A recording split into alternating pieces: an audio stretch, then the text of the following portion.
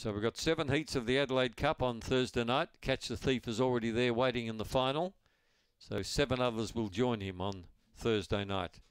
What should be a crackerjack final. Green light is on. Lure running here. Favourite in 5. Striking Success. They're off. Got away fairly. Striking Success. Best out Gateway Bliss. And leads by half to Ready Red. Getting up on the inside. He's a burner. Is putting himself into the race. Got checked though. Further back from the field. Striking Success. Oh, the leaders have stopped there. And the race has changed completely. Fran Joe has gone around the outside to take up the running. From He's a Burner. A gap in the field then to Ready Red. Striking Success. Then Gateway Bliss. And last of all Hayride Ump. But coming to the turn, Fran Joe has kicked right away. So it is a double for Bewley. It wins by about 3 lengths to He's a Burner. Then Striking Success. Ready Red. Gateway Bliss and Hayride Ump.